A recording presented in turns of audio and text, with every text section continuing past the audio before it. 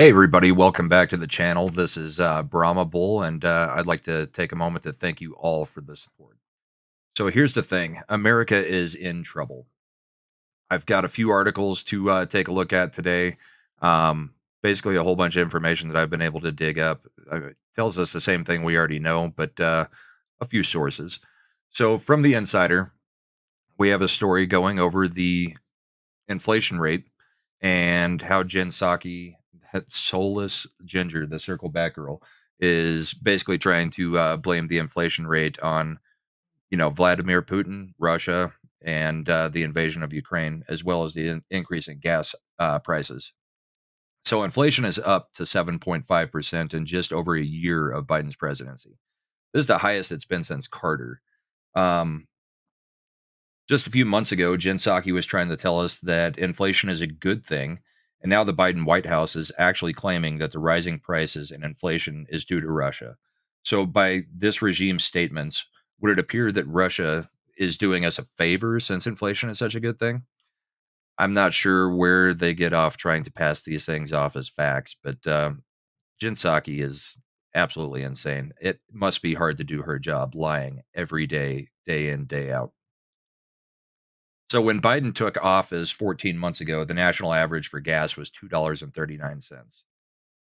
As of yesterday, gas is now standing at $4.17 per gallon.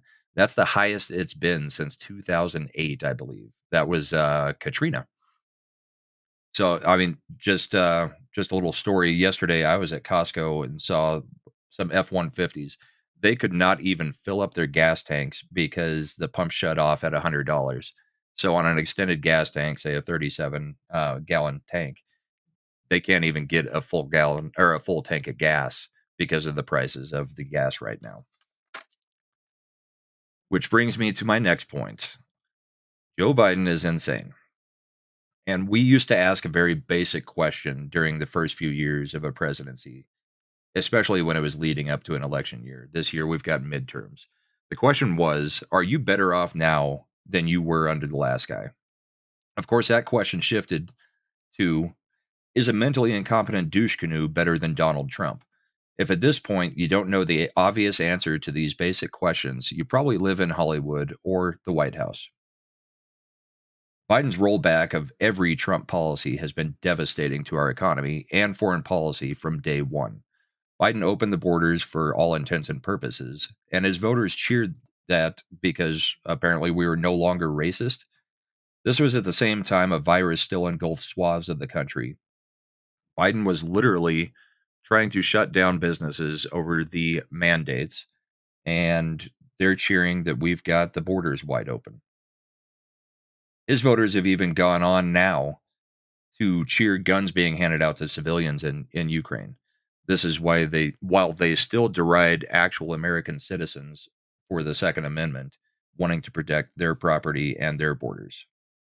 Now, you may say these things don't equate, but while Russia is violating Ukraine's border militarily, the invasion of the U.S. through the southern border is ultimately going to have the same long term effect.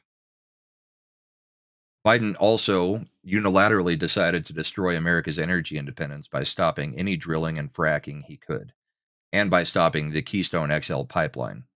At the same time he did this, he's let Russia complete the Nord Stream pipeline. The result is we're now funding Russia's aggression while verbally denouncing their actions in Ukraine.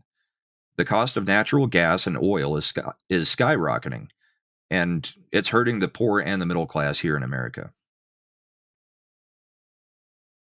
Wise sages like George Takei are telling us that the American people need to sacrifice and suck it up. And he said we can endure higher prices for food and gas if it means putting the screws to Putin. Consider it a patriotic donation in the fight for freedom over tyranny. George Takei is probably still a millionaire. I know he hasn't done much. He had one show that I can remember, and that was the original Star Trek, which didn't even last that long. His fame has kept him in the spotlight, and is basically still making him money. But the American people can't handle the massive inflation and gas price changes. Secretary of State or Secretary of Transportation Pete Buttigieg has suggested that we buy $80,000 electric vehicles. Now, they may both like getting penetrated in an uncomfortable place, but the American people, I don't think, enjoy what's going on right now. And as for those electric vehicles, that brings us to our next tweet. Elon Musk came out and said, hate to say it, but we need to increase oil and gas output immediately. Extraordinary times demand extraordinary measures. So Elon Musk is acting based when our own government is sitting there trying to do absolutely everything they can to destroy us. So in closing, I'd like to say honest people need to ask themselves, would any of this have happened under 45? As the midterms approach, go back to the original political question. Are we better off now than we were with Trump? Vote locally, run for school boards, city council, even mayor. Stop putting rhinos in office, help with the campaigns, and get involved. Only we the people can make the change we desperately need. That 4-year respite between 8 years of Obama and the disastrous start of the Biden administration was not enough. Now, as we loom towards another failure of Carter like proportions and hardships, we must make America great again. So that's all I got for today. This is Brahma Bull. I would like to ask you to like this video, share this video.